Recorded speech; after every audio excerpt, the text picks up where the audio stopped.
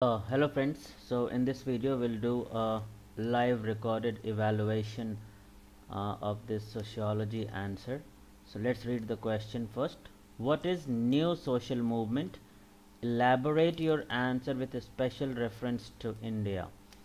So just by looking at the question, uh, let's quickly go through what not to write in this answer.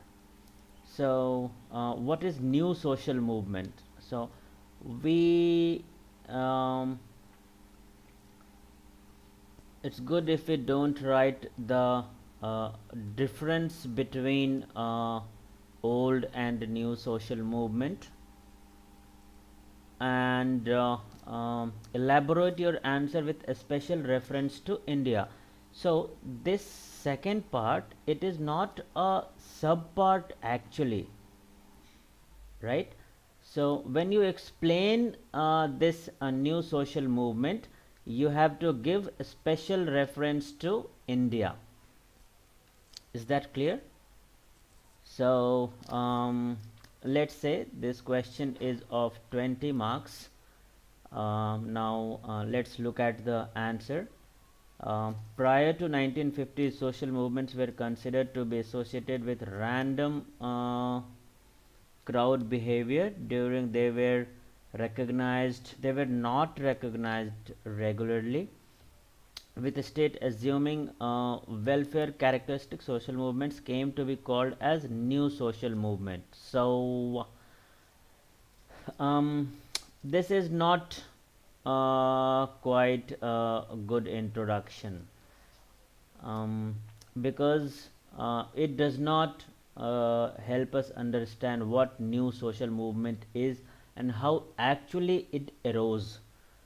So what major factor of the old social movement, a major feature was their affiliation or their association with political parties.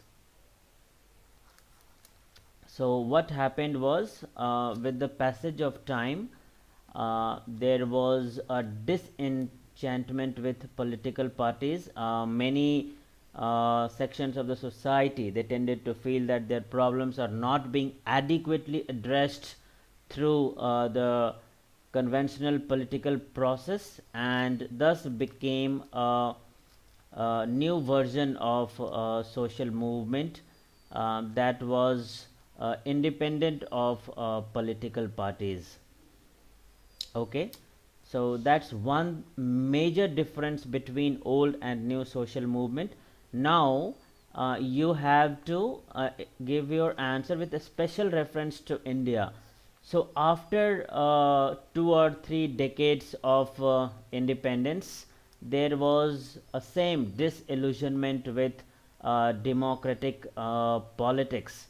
For example, sections like students, women, farmers, etc., they tended to realize that the conventional democratic politics and channelizing their demands through political parties is not serving their purpose. That is why they started off with a new version of social movement, that was the new social movement in the Indian context. So please do mention their association or disassociation with the political parties in the introduction part itself. Okay, now the next part is the major differences. So the question does not explicitly ask you the difference between old social movement and new social movement, right? So you can very well write these points itself, but you can mention the features of a new social movement.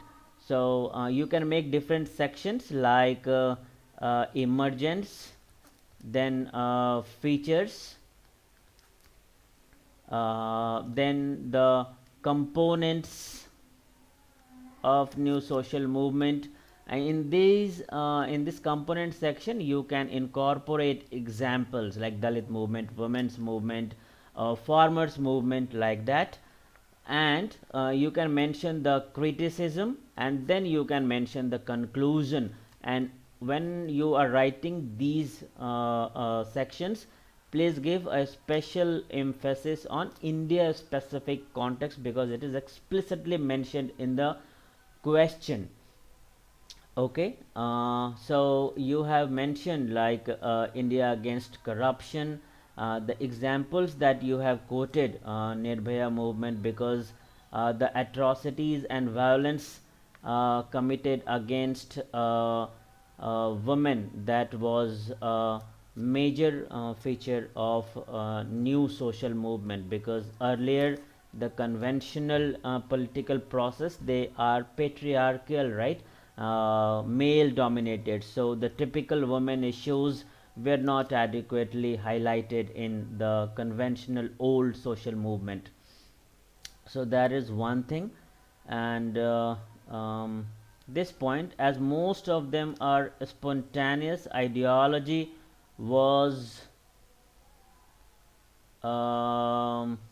ideology was absent. So we can't conclusively say that in old social movement ideology was absent, so it is better to skip this point. Other points are good, but in this specific question, if you can rename this section, it would be better aligned with the theme of the question. So as I discussed, you have made a separate section for new social movement in the Indian context. So you can incorporate these points in the above structuring that we have discussed. You have quoted Gail Ombet, very good, but do quote Rajni Kothari. She has done some extensive work on new social movement. You can specifically quote her views also, that will help you add value to this answer. Next, another important element of new social movement is they are specifically about cultural anxieties, you can say, identity related issues. So the old conventional movements, they were mostly about redistribution of power, they were mostly about economic inequality, all these stuffs, but the new social movements were a little different in terms of the issues they were concerned with. So that is another important feature of this new social movement. So very good example of environmental movements. So they are because these environmental movements are an integral part of new social movement, it is said that new social movements are more concerned with the quality of life rather than just the power dynamics or the economic issues or hardships faced by different sections of the society. And because these environmental movements and women movements like that, it is said that they cut across class divisions of society. The new social movement, they cut across class divisions, because if there is some particular issue, for example violence against women, so women across higher class, middle class, lower class, they will all participate. Same with environmental movements. For example, the Chipko movement, it is considered as a prime example of eco feminism. Okay, there was also explicit question on this in UPSC Sociology. So that is another important point. Coming to the conclusion, new social movements thus have helped in revitalizing democratic values. So you have quoted this example, it is very good, but you can also, before this, you can also mention how in the context of India there is a blurring of the boundary between old and new social movement. So that is an emerging trend, a contemporary trend. With the help of example, you can substantiate how it is happening, and then you can mention in the conclusion that the new social movements have helped strengthen the civil society in India, and which has in turn strengthened the democratic setup of Indian society as a whole. So that will sound like you are uh, concluding this answer on a positive and optimistic note. At the same time, you are able to diversify the range of this answer by incorporating terms like civil society. So I hope this makes sense. Out of 20 marks, I would give 8 marks for this answer. So your fundamentals are pretty much in place. Please work on the improvement areas. It is just the presentation and the structuring part that needs improvement.